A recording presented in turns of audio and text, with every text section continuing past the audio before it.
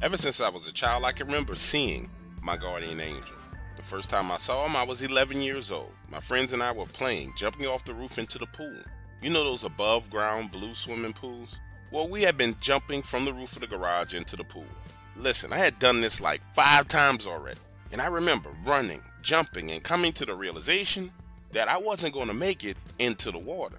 I don't know if it was because my legs were tired or I took a wrong step. I'm still not sure to this day. But let me tell you what I'm 100% completely sure of. I was flying through the air and I knew I was going to be short, looking down at the ground, saying to myself, okay, I'm about to break something. When I saw this angel, no, he didn't have wings, he just looked like a man, touch me under my foot, gently push my foot straight up into the air, my trajectory changes, and I splash down in the pool. The next time I saw him, it was my senior year in high school. We had just finished the game between our crosstown rivalry. And every year after this game, there's this huge bonfire and there's this strip where everybody goes racing cars. This night, I had been drinking and decided that I was going to race my truck. Listen, I bet $250 against one of the kids from the other school that I could beat him.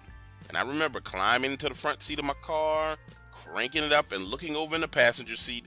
And there he was, my guardian angel.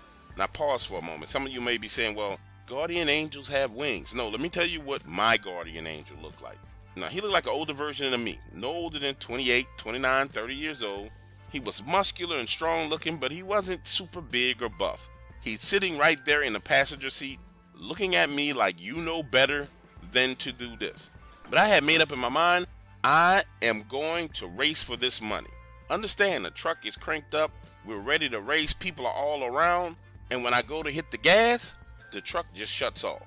Again, let me paint the picture for you.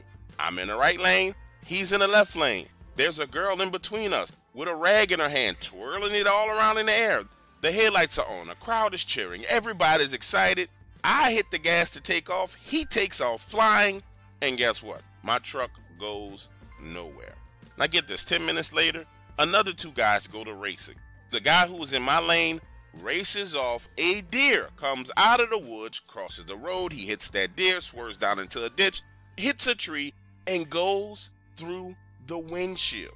Grand opening and grand closing for that party. Police, ambulance, kids getting arrested for drinking underage. It was just totally ridiculous, and it was one hell of a night. Now, if that wasn't traumatic enough, the next time I saw my guardian angel, was way worse. This is when I went hiking on Eagle Rock Loop in Arkansas. I'm 25 years old, coming out of a bad relationship, and I just wanted to get away, take a trip, be by myself, go to a place where nobody would be. I get to the location, my decision is to hike 5 miles in and 5 miles back. Understand, that trail is 26 miles long. I had no intention of going any further than 5 miles. I'm about 4 miles in, trapped inside my head, thinking about this breakup I just went through and about life and how I'm not where I want to be. When I realized that it's quiet, way too freaking quiet in the woods for my taste. And that's when I see what looks like a big black dude walk across the trail up ahead of me. And I don't say that to be offensive. I just figured it was a tall black dude with like a furry coat on, out for a hike, and he crossed the trail because he was walking on 2 legs. At that moment in time, it didn't register me as a threat, so I just keep walking.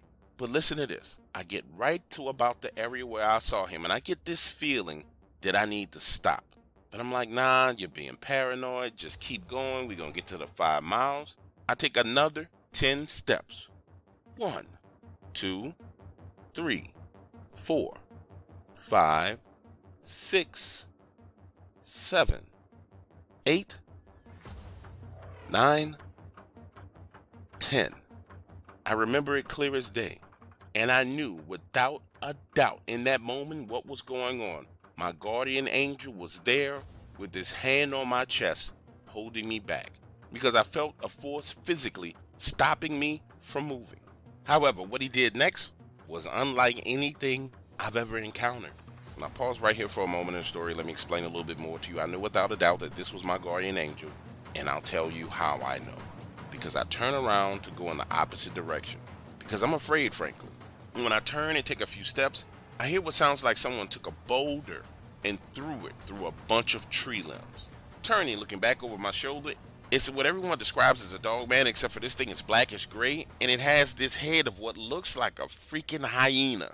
It's suspended in midair, arms spread wide, claws pointed in my direction, and I see my guardian angel standing there, holding this thing by the neck, suspended in midair. And this look of concern comes across his face, and I know deep down inside, I need to run and put some distance between it and me. And so that's what I do. I take off running down that trail as fast as I can. And as I run away, I hear what sounds like World War II going on. Tree limbs snapping, trees falling over, some of the most frightful growling noises I've ever heard. Imagine for a moment, you're running through the woods all alone, and you know what you just experienced, what you just saw was 100% real. There's no hallucination. You can smell it. You can feel it. That's what was going on with me. I ran for a solid 400 yards until I was out of breath. I remember the fatigue setting in, breathing heavy, bending over at the waist, saying to myself, there's no way I'm going to be able to run all the way back to my vehicle. Taking a deep breath, standing back up, and starting to run again. This goes on for another 100 yards. And then I feel that pressure on my chest. The same pressure I felt on my chest before that thing jumped out of the trees. I felt it again. But this time I felt this peace. And I knew I didn't have to run anymore. I just felt like whatever it was, whatever happened, it was over. And it was right there in that moment that all the panic, all the adrenaline, everything drained out of me. And I felt refreshed. I stopped breathing heavy. Stopped sweating. I mean, it was almost as if nothing happened. And I know if you listen to the story, you're saying to myself, this makes no sense. This guy's laughing. Some people may say, I don't believe in angels. Some people may say it was an alien. Listen, all I can tell you is this. This is what happened to me. I wasn't afraid. And so I walked the rest of the way back to my vehicle, got in, and went home.